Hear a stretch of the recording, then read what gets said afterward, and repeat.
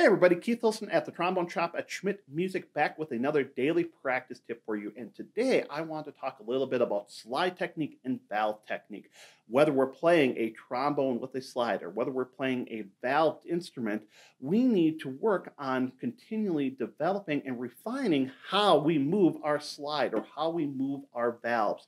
With the idea being that we want to make this process, this movement, as easy, as quick, as clean, as smooth as possible, because that means that our music making is going to be cleaner, quicker, smoother. We're going to have more control. We're going to have more success in creating our music. So there are a few ideas I think about when I'm playing either trombone or I'm playing euphonium and other valved instruments. With trombone, the thumb and first couple fingers can play a huge role in that slide technique. So there are any number of different variations, but usually I see something like this. We've got the thumb on one side of the slide brace, and we've got a couple fingers on the other side here. This relationship of the thumb and fingers is really important because that means whether we're pushing the slide outward, whether we're pulling it in, we have a lot of control over that. I also think about my elbow and my wrist here.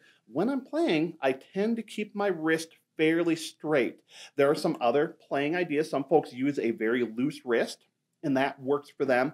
For me, I like to keep my wrist more in place. So keep it in kind of an even movement there, and I'm really doing a lot of movement with the elbow. We think of the elbow as being kind of really a slow joint, not being able to move that quick. That's really not true. We can get from here just as quick as we can do anything else. Now, of course, we know that a couple of the positions can be really problematic for us, especially 6th position, 7th position. So now, not everybody may be as tall as I am, so how do we navigate that? So a couple ideas I always think about. First off, as we're getting out towards 6th position, down towards the end there, I'm trying to think about kind of stretching my wrist a little bit, keeping everything in place, and then maybe rotating the shoulder forward a little bit. When I go to 7th position, even more so there. And for some folks who maybe don't have as long of a reach, sometimes getting a little bit more on the fingertips here as well, but still keeping active control of the slide is really helpful. And the biggest thing I always recommend is trying to keep everything as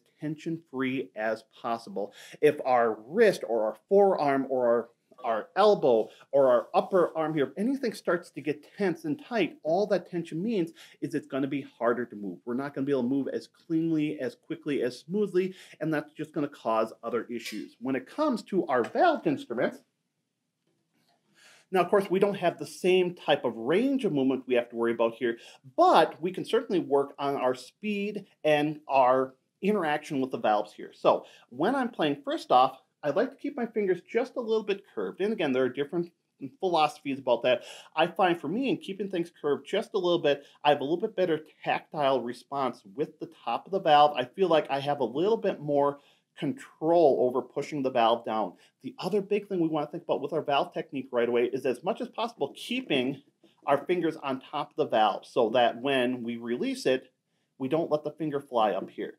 If the fingers are hanging up on top of the valves, when it's time to depress it, it means that we have to go not only this far to press the valve down, but we actually have to go an extra distance to get to the top of the valve cap in the first place here.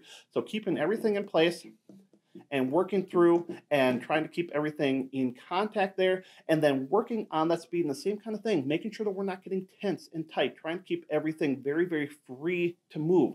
Now, there are some ideas to think about. What are the best ways to practice these? Scales. Scales are awesome for thinking about our slide technique because hopefully they're familiar for us.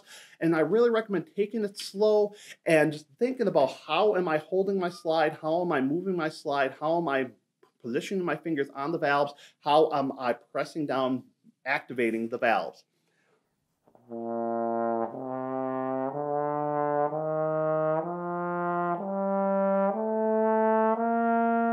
So if you get a chance today, think a little bit about your slide technique. Think a little bit about your valve technique. How is that working for you?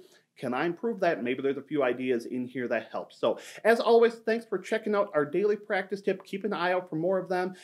Thanks for all of the hard work you're doing out there, and keep up the music making.